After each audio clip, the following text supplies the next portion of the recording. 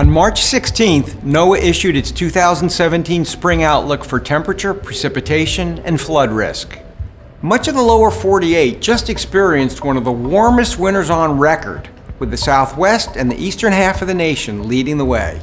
The April through June temperature outlook suggests this pattern will continue, with Alaska and Hawaii also favored to experience above average temperatures. Remember, the colors on the maps only show the most likely category. There is always some chance that there will be a below, near, or an above average outcome.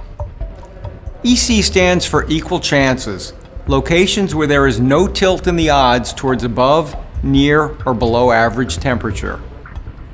Winter did bring abundant snowfall to several regions. Above normal snowpack elevates the risk of moderate to major flooding in parts of the northern plains. Some areas in the west carry minor to moderate risk. Snowpack is also a factor for New England's risk of minor flooding. Seasonally normal heavy rain could contribute to at least minor flooding throughout much of the Midwest and Southeast. The very wet and snowy winter brought significant relief to California, which is now emerging from nearly 5 years of drought. Climate models, statistical tools, and our expert opinion don't tell us much about what to expect for precipitation this spring over much of the country.